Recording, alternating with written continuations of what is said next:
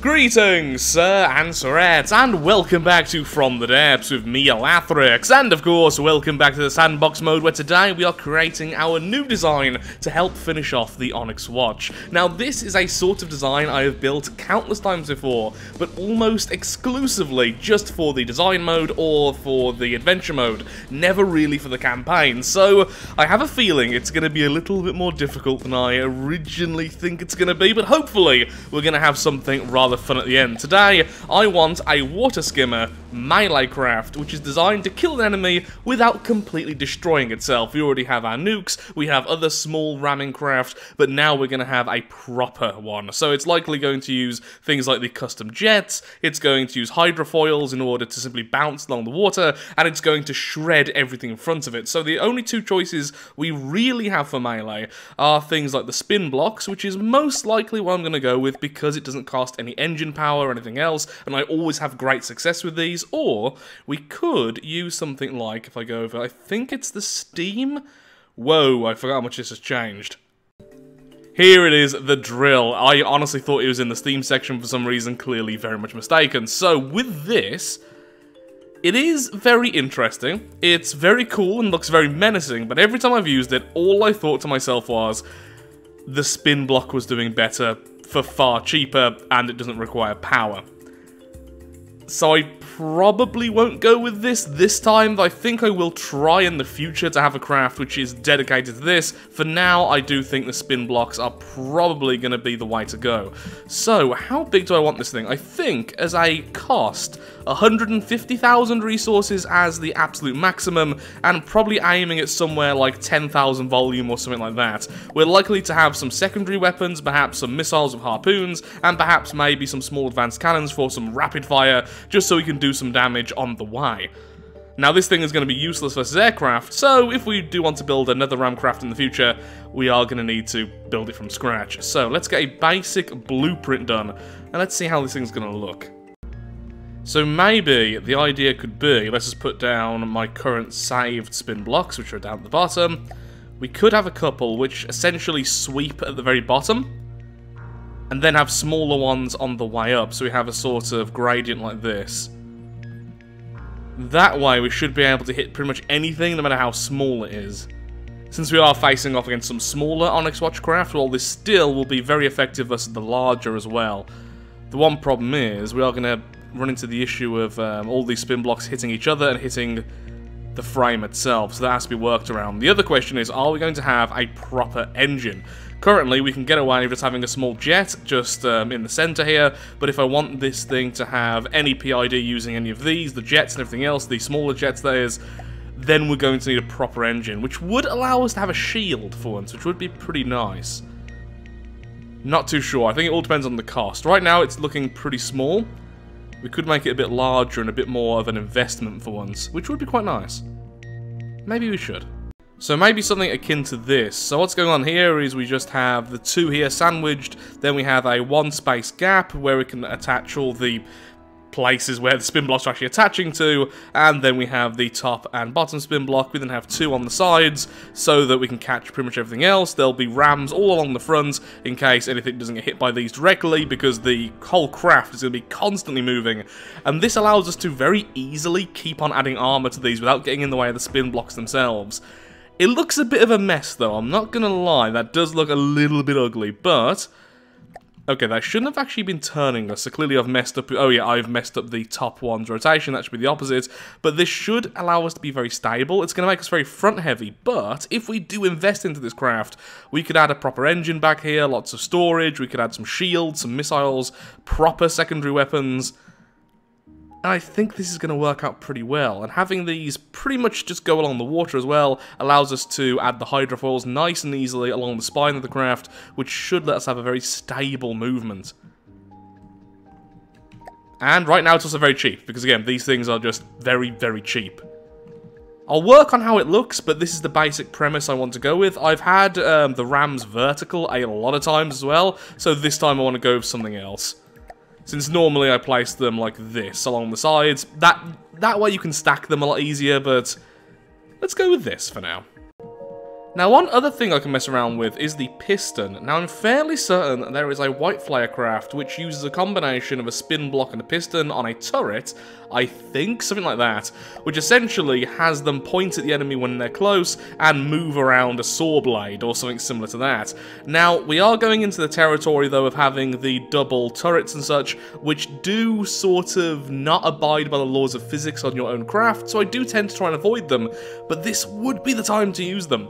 So we could add a couple of those, perhaps, somewhere. So when we're close enough to the enemy, they activate, they go out of the craft, and then that way we're doing constant damage, even if everything else is perhaps stuck. That would provide a lot of consistent damage.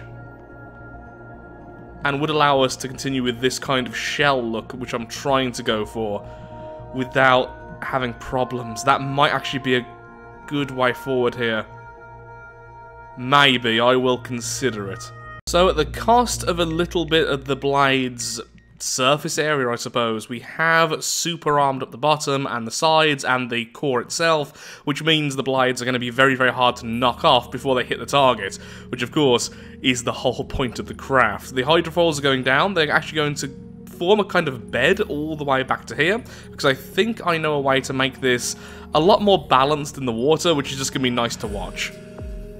The question is, how are we going to do the rest of the craft? One thing we could do, which is going to make it look a bit spacecrafty, is we could potentially have sort of mini wings near the back. So just go back on both sides and continue like that. Would be different. There may be smaller ones at the front. This would allow us to have a lot of space as well for our roll controls and actually cheat a lot of extra internal space. Not sure though, we'll see as we continue how much space I actually need for this thing. Right now, if we just strapped an engine to it and some really basic control systems, this thing would probably work. But I want it to be a little bit more than that for once. Some nice basic harpoons there at the top. They're actually being mostly hidden away via mimics. It may not look like it, but they're actually very exposed, but I want them to look like they were kind of armoured up, so that's just the way it is currently. So we have those there, then we'll have an advanced cannon, which will not be all that well defended. Yeah, I may have to sacrifice some hydrofoils here just to have a few layers of protection for it, and that's going to go all the way up here with the turret cap flat against this section. And it's not going to be particularly powerful, probably a 100mm or smaller, just rapid-fire cannon, just so we have something we can use. Especially if we give it the, where are you, mantlets, if we give it the 3m or the AA. Probably the 3m since we are going to be also fighting enemies at water level, and this is quite high up. Just gives it a bit of versatility. Then I have to figure out where everything else is going. I mean, we have space for the engine at the front if we wanted to. That might be a little bit exposed, though. We shall see as we continue. Tiny little gun, 500 rounds per minute. Yeah, I mean, for how cheap it is, that's okay. The whole point of it is it's just an anti-air, just general purpose anti-anything kind of gun.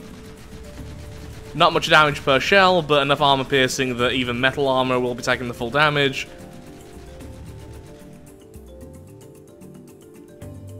Okay, yeah, that will do. I mean, look at it, it's tiny. Tiny little cannon. That brings our cost now to 42k. Originally it was 150 at max. Really, if I can keep us under 100, I'll be very happy. So then we can use multiple of these. So I just need to make sure this is all well enough armoured. Then I can add the engine just in front of it because there's enough space. Then we can start adding the jets to the back to give this thing propulsion. Then comes the more difficult task of figuring out how this thing's going to move properly. Also, I think I've armoured up something incorrectly because one of the spin blocks is no longer spinning. So this is with the hydrofoils just set so they're always on, and as you can see, it's not exactly pleasant to watch. And honestly, not really functional, so obviously we need to make some changes to that.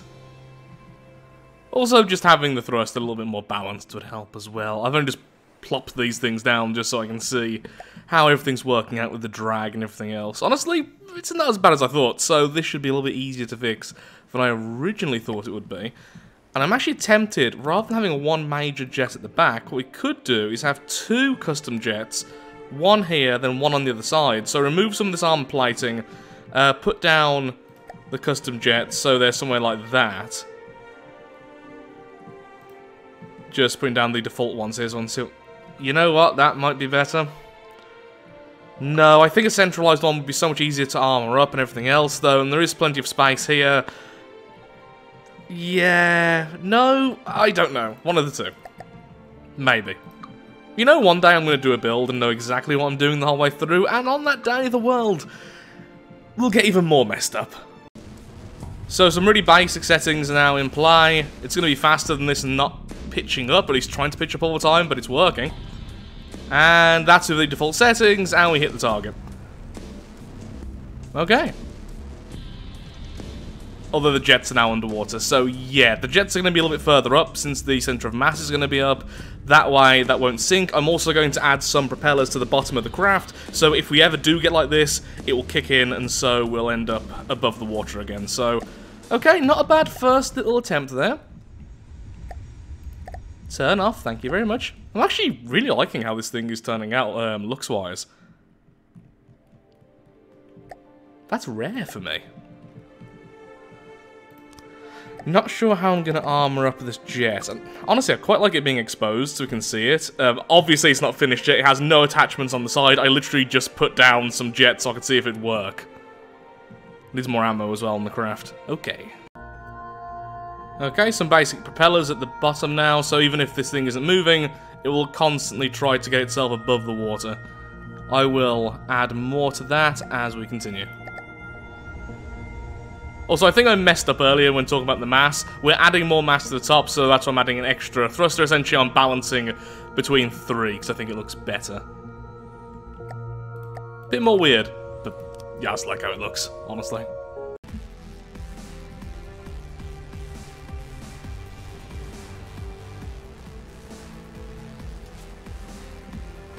Yeah, that works. And you can see the fans at the bottom really trying to get this thing above water.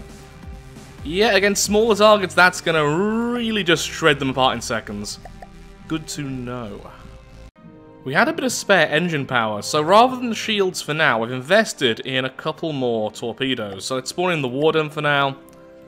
Don't even want it to fight. Only using torps. And by torpedoes, I meant to say harpoons. Well, one missed a stationary target somehow. I mean, that's not bad. I mean, we are moving almost 50 meters per second. Actually, yep, just about hit 50. Just on the back of those harpoons. Pretty much guarantees a hit. I love how it kind of jumps onto the target most of the time. Yeah, again, for its cost, this is doing really well. Ah, the harpoons are actually taking up more engine power than we have now. They're really expensive, harpoons are, but I do love them. They're missiles and melee. It's a beautiful combination.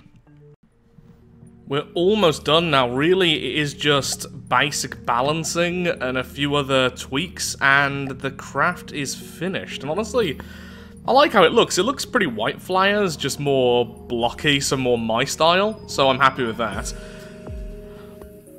But I'm thinking we should spend more on it. It's gonna come in vastly under budget, which is, again, so rare for me. It's currently only 75,000 resources. My goal was 150 at most, 100 as a goal. So what should I add more of? I can add another engine, but then that would compromise some of the armor. We could add more missiles as an actual weapon, so some EMP missiles, just some small missiles or something. We could add some more backup systems. There's a lot we could do. Also, did I just completely block that one engine? Yes, I did, because I'm a dum-dum. There we are. I don't really know what I want to add to it. Originally I wanted shields, but I've came to the conclusion we're going to be fighting against Onyx Watch for a while.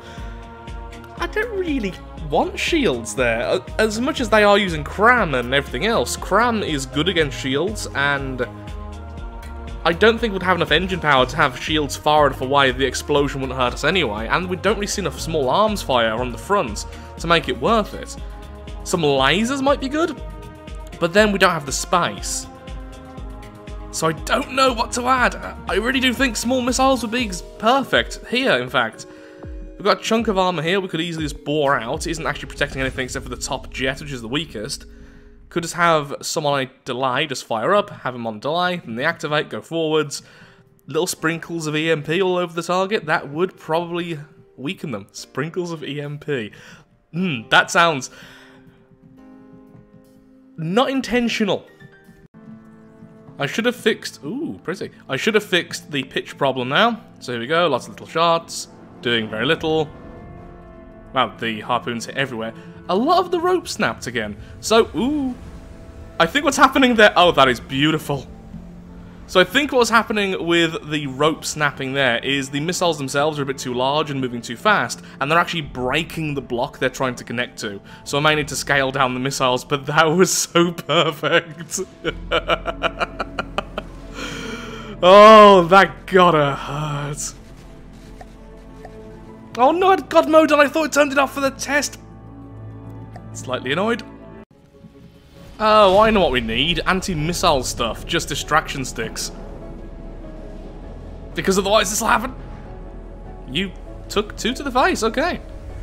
And this time, no God mode.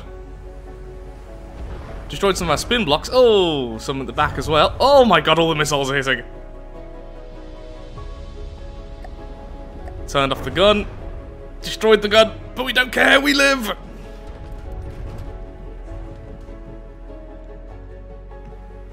We're more making it turn than anything else, but still. Oh, good to know the armor was decent on this thing.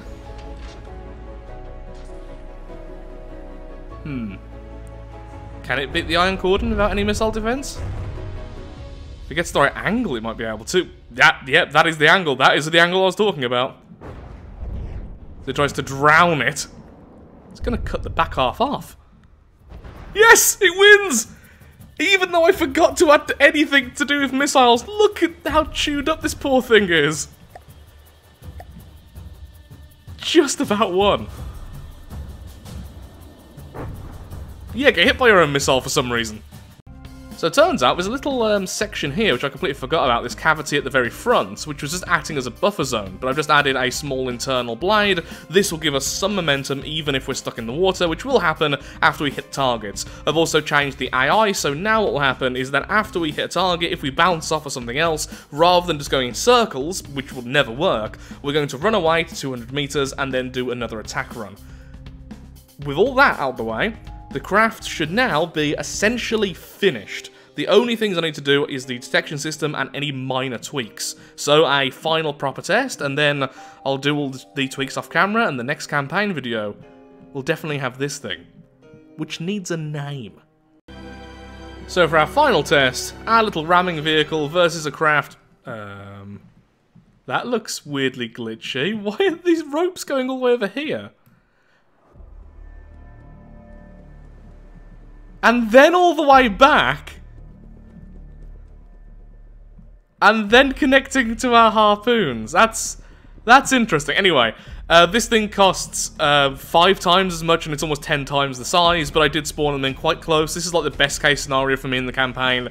Maybe wouldn't even be able to get this close, but either way, I just want it to be a quick test. If we get hit by crams on the way in, it's pretty much game over, honestly. Thankfully, that was a miss. The EMP has hit. One of the guns actually turned off there from the harpoons, which is great, and we actually got many harpoons to land. Now, spawning in that close, unfair. But in a fair fight, I would have 5 of these things versus the bulwark. If we're going on volume, again, almost 10 times. I think. What's the bulwark again? 38,000, yeah. We're not even at 10,000.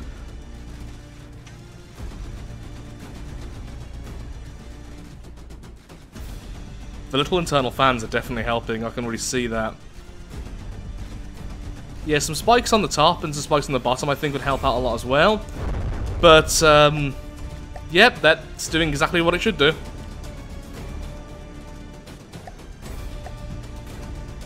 It looks like it's doing very little, but I keep on looking at the damage counter and it keeps on increasing. Oh, am I finally stuck? Seems like we're now just pushing it underwater. So what's got stuck, I wonder? What parts have actually jammed up?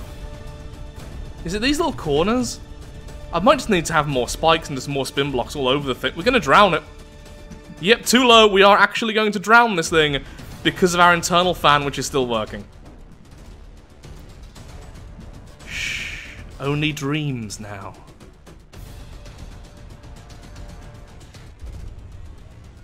So still needs a little bit of work. It can't quite go all the way through a bulwark, apparently. But it did kill it in a very horrifyingly glorious manner. Welcome to the Legion, little melee craft. So a little bit of work still needed, but the basics are all good. So upon closer inspection, what actually happened is that this section here had got stuck on the bridge of the bulwark. All of this had gone through, we'd gone completely through, but that's just not enough because the bulwark is a huge craft and apparently is much taller than we are. So we just couldn't fit through without all this stuff getting stuck on the top. So the solution really would just be to add rams up here, try to make that look decent so that we are doing damage as we're moving forwards. Only a little bit was actually stuck, but it was enough to completely stop us in our tracks. Really happy I added the internal fan though, otherwise that wouldn't have worked at all, so glad about that. So in conclusion, I'm actually really happy with this craft. I'm unsure about the advanced cannon. I might swap that just for more missiles or something else, or more engine power. There's lots we can do with that, or some distraction or defense stuff. If we added some rams to the top, that wouldn't have got stuck. Simple as that. That's all that happened, is this section here without the rams got completely stuck against the bulwark and we just couldn't move. So what you really need to do is add rams to the top, rams to the bottom, which is a pretty easy task, but then use mimics to try and make it look decent again, because I actually quite like how this looks. I know it's blocky, but that's my kind of style. It's a bit brutalist, and I am happy with that. So with that, thank you so much for watching. If you have enjoyed today's video, then of course, likes, favourites, shares, comments, all that good stuff helps out me, helps out the channel, and most importantly, shows that From the Depths is a series you wish to see continued in the future. And as an update for those who don't follow me on Twitter and such, right now I will be getting back to my normal uploading schedule probably in the next week or two. I have actually suffered a loss in my immediate family, so for the last week I've been just taking some time to get my head in a better space and deal with the aftermath of everything to do with that. Obviously that's an ongoing process, so I am a little bit out of it when it comes to being able to record and being able to sound cheery at the moment. I'm sure you all understand, and I will be back as soon as I can, because really, I miss making videos the second I'm not making them. So thank you so much for watching, have a lovely day, and do take care. Until next time, and goodbye.